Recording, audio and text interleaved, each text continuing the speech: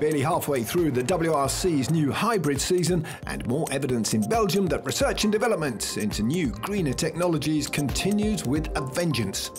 Assuming the role of 000 car in Ypres, running through each stage ahead of the field, the Toyota GR Yaris H2, a concept car which runs on hydrogen fuel, being driven in public here for the first time.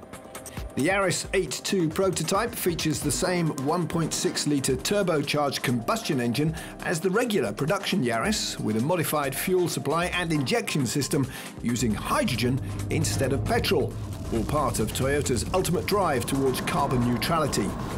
By combining hydrogen fuel with combustion engine technology, Toyota say it's possible to retain the sounds and sensations associated with traditional cars, while at the same time producing near-zero emissions. Among those to take to the wheel of the H2 over the weekend, Toyota Motor Corporation President Akio Toyoda, four-time World Rally Champion Juha Kankkunen, and Jari-Matti Latvala. It was a really nice experience. I really enjoyed it. The hydrogen car is like a normal combustion engine. The feeling with the throttle is the same. It's super nice to hear the engine sound, but at the same time there is no emissions. So it's absolutely clean what comes out from the exhaust. I think this hydrogen would be a nice thing to have because it's a clean energy, and maybe through the motorsport we could also learn more and develop it also for the mass production cars. We use engines. We have sounds.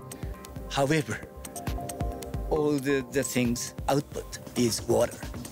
So this is good for environment, good for fun to drive. The first feeling was that it's much more powerful than standard road car, especially the torque.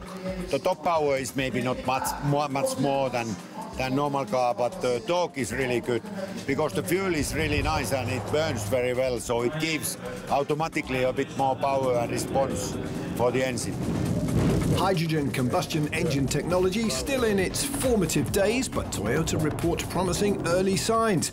Evidently, the engine performance of its Corolla H2 race car improved from being below that of a petrol engine to exceeding it within 6 months.